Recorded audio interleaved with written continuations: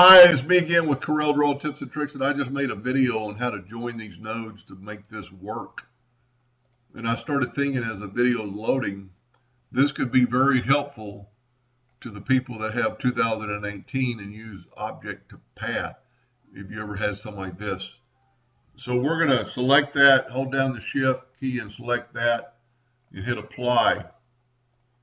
And you can see we've got the same problem that we had in the other, just a hair off right there.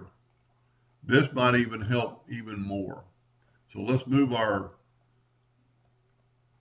path away. Let's go up to arrange and combine like we did in the other video.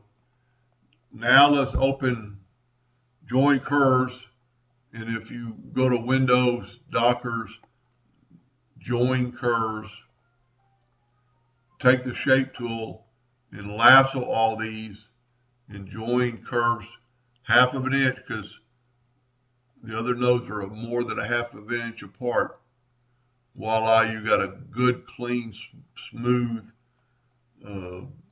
joint there, and you could do a lot. I really like object to path. The possibilities are endless. I mean, you could take something like that and Control D and mirror it. Well, let's mirror it the other direction, and take that node and add it to that node. You can just keep going. So here we'll do the same thing.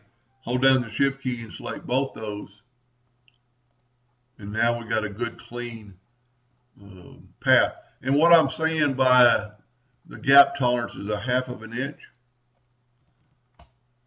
There were only 3 nodes in this thing, 1, 2, 3, and let's get I keep moving my parallel dimension tool. I moved it the other day in a video. So that's 2 inches apart. So it won't join those curves, because that would be a total mess.